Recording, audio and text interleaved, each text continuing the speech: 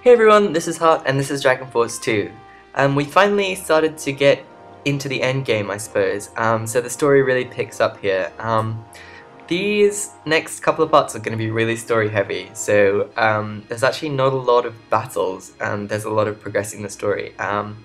But I think it's pretty good considering not a lot has happened until now. So once we enter this domestic phase, we're going to talk with Lenny.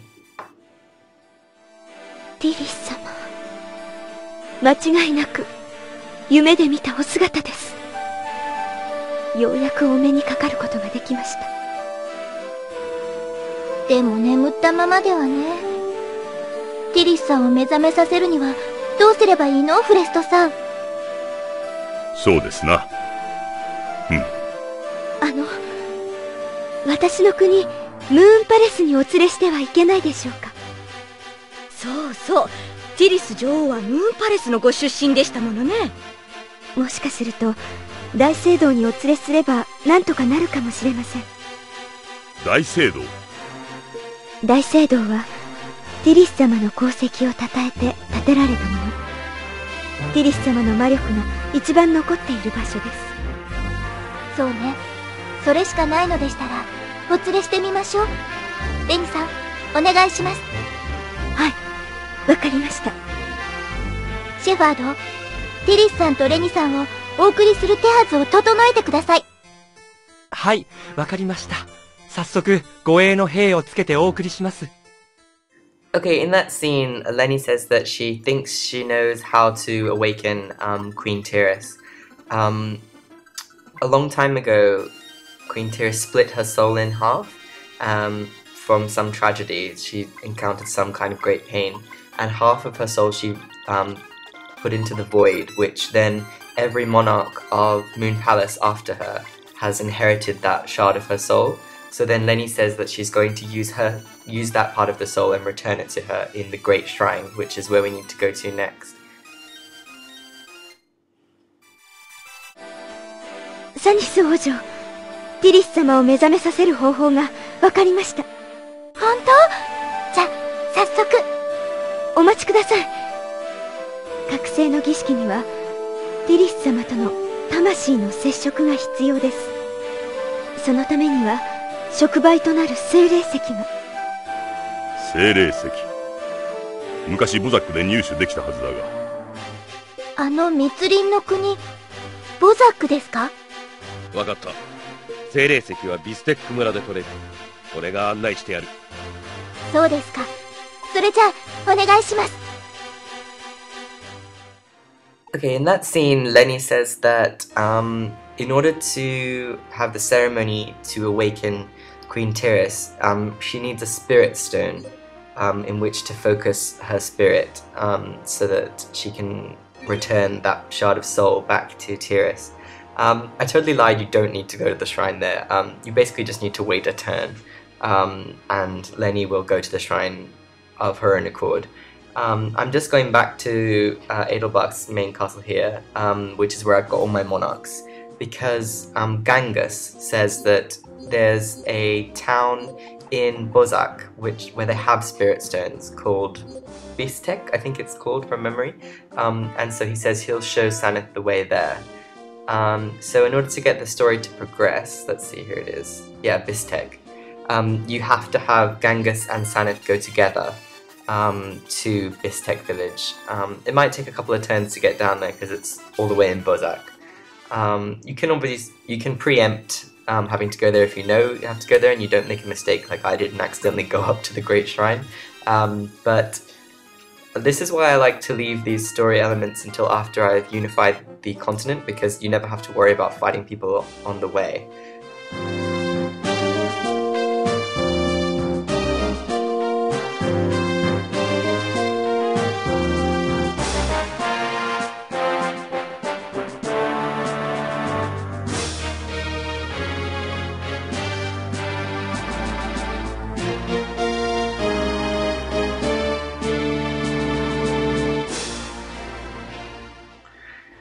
Okay, in that scene, Sanith and Gangus find the Spirit Stone, and so Gangus gives it to Sanith, and he has this kind of slightly embarrassing scene where he kind of blushes and gets really happy whenever a Sanith is happy, and then Seth or Theth,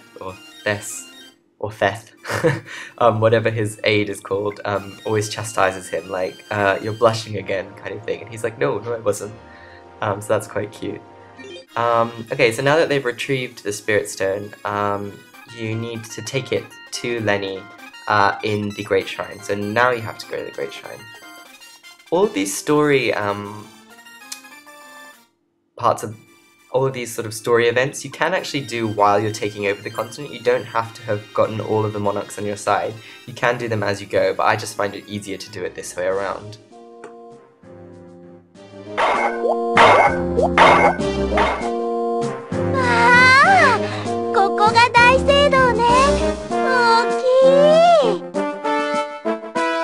レニー殿、それでティリス様を目覚めさせる方法はどういうものですか？ここは聖なる力が集まる部屋。ここで私の魂を使います。私の魂の中には私とは別にティリス様の魂が存在するらしいのです。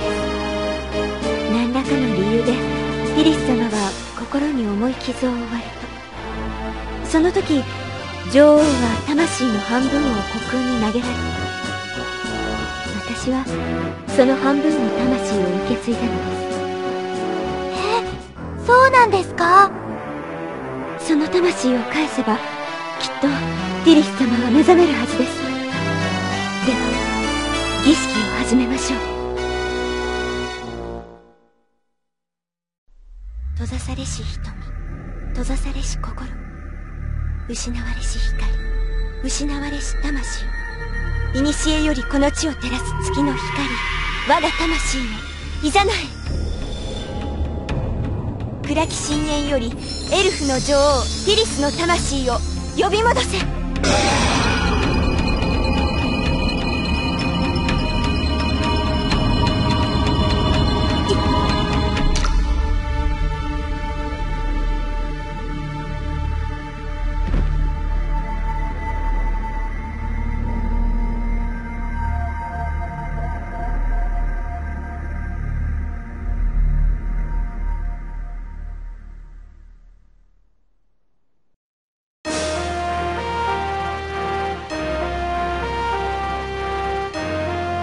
どうなったんだろう。大丈夫なのかな。サニス様、見てください。どうやらうまくいったみたいですね。暖かい光。ここはどこ？そうよね。ここは彼のいない眠りから覚めた新しい世界。レニさん、それにティリスさんもお城に運びましょう。Okay, so Lenny succeeded in using the Spirit Stone in that ritual to give back Teiris the shard of her soul. So Teiris has awakened again from her sleep for 500 years. And now she's in a world 500 years later without Wayne, is what she says. So now that we've got that out of the way, you have to wait until your next domestic phase for the story to continue again. ティリスさん、私はトラットノア王代理サニスです。サニス王女ですか？私はティリスです。ティリス？カトマンドゥ、あなたは？落ち着いてティリスさん。カトマンドゥをよーく見て。変ですね。今のあなたには敵意が感じられない。カトマンドゥは今は私の友達なんです。そうだったんですか。あれから500年も経ってしまったのですね。何が起こっていても不思議はないでしょうね。ではサニス王女に一つの話をしましょう。私たちは邪悪な力をこの世界から葬り去りました。ドラゴンフォースの力を使って。ドラゴンフォース、マドゥルク戦役を終わらせ邪神を倒したという伝説の力。そうです。ドラゴンフォースは使う者に強大な力を与えてくれます。しかし、邪神を倒したことで、もしかすると私たちは思い上がっていたのかもしれません。マドゥルクとの戦いの後、しばらくしてドラゴンフォースの力が変調してきたことに私たちは気がつきました。この世界に生きるすべてのものの意志、それを受けドラゴンフォースは時折邪悪な側面を見せるようになりました。ドラゴンフォースは思いの力。光を移せば光となり、闇を移せば闇に染まる諸刃の剣。平和に安心しきった人間の心の奥底から流れ出た闇の波動を受け、ドラゴンフォースは私たちの手を離れ暴走し始めたのです。私たちは一つの結論に達しました。人の思いに触れることのないよう、ドラゴンフォースを結界の中に封じようと、私はよりしろとして結界の中央に、他の7人の王たちは全ての力をその結界に集中させたのです。そしてドラゴンフォースは砕け散り、闇は地中へ、光は私の手の中に残ったのです。そしてこれが私たちの守ってきたもの、こんなに小さな光。これがドラゴンフォース、小さなものなのね。ティリス殿、俺の気を見てください。あれ、バーツさん、どこから？俺の半身に流れる呪われた血、それは地に潜む魔族ドグル族の血。そしてこの地に潜む木はドラゴンフォースの木、闇のドラゴンフォース。やはり思った通りだった。ドグル族は闇のドラゴンフォースの力を受けているということですか？そしてその力を蓄え、今まさにドグル族は地上に出てこようとしているのに違いないのだ。へっ、ドグル族なら剣で倒せるさ。ドラゴンフォースの力はその邪神を倒した力なのですよ。私たちに残された力がそんな小さな光だけだとしたらどうしましょう。このままでは地上はそのドグルとかいう魔物に支配されてしまうのか。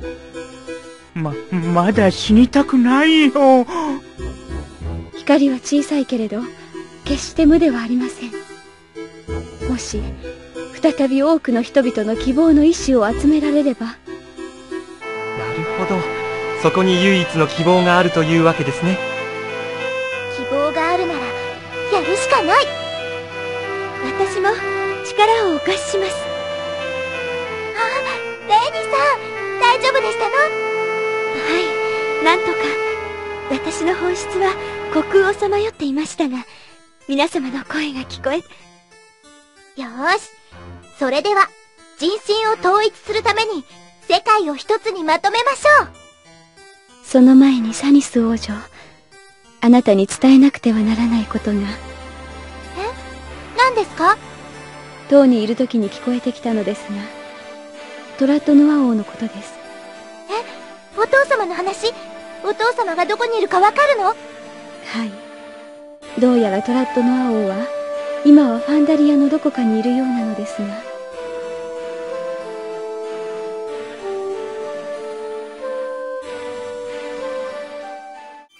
Okay, in that fairly lengthy scene, Queen Teiris says that originally, once the original Dragon Force, which we see a cool picture of them, used the Dragon Force to bring peace to the land in Dragon Force 1, it reflected their good energy. But then once peace was brought and people started to get greedy again, it started to reflect the negative energy of people in the land, and so it started to like wreak havoc.